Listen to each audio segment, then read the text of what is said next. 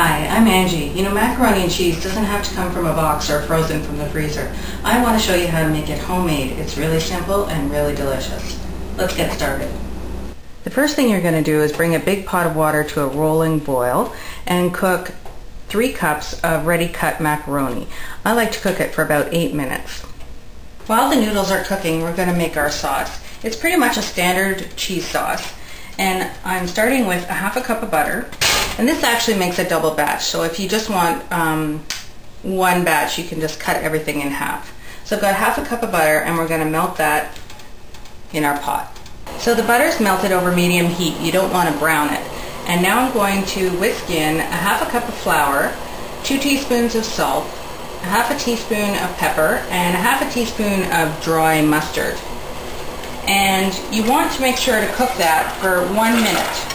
And that's going to cook out all the raw flour taste.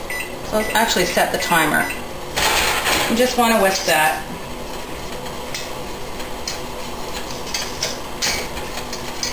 And just let it cook for 1 minute while stirring constantly. Now I'm going to gradually add 4 cups of milk. Now I use skim milk just to keep the fat content down, but you can certainly use whatever milk you have. It'll make a nice rich sauce. Now we'll continue to cook this over medium heat until it thickens. It takes about 5 minutes, but you want to keep stirring it so you don't burn the milk at the bottom of the saucepan.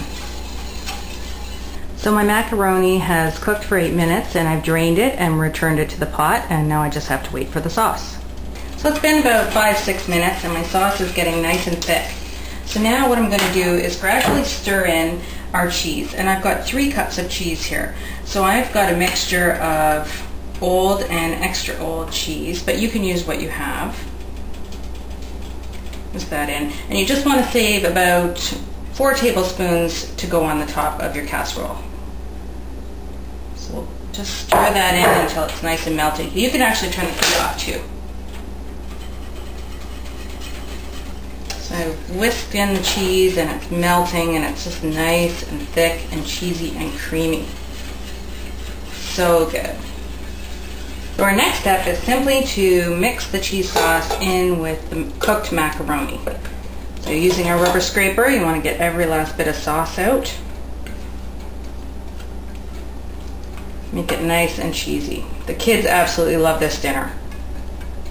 Okay, so just stir that in until all the macaroni is coated, and then we'll put it into our buttered casserole dishes.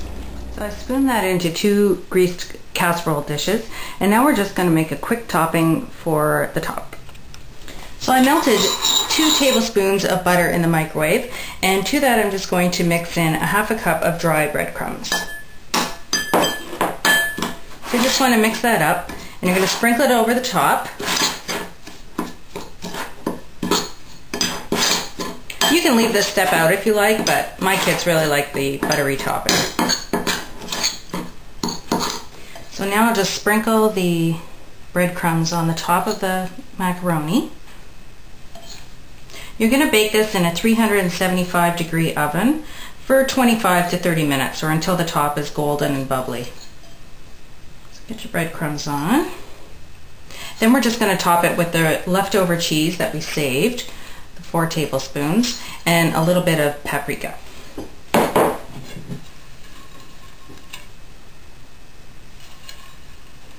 Just sprinkle that on top.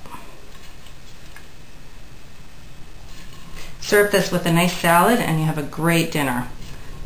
Very nutritious. And just a little bit of paprika. Pop those in the oven and dinner will be ready in half an hour.